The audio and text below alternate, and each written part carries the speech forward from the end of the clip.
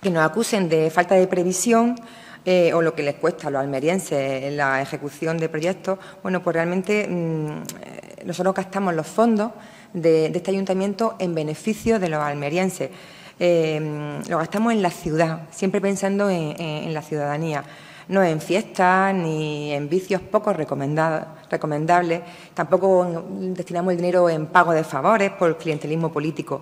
Que el PSOE ha sido sentenciado por el mayor escándalo de corrupción política que ha habido y económica en este país, por más de 600 millones de euros.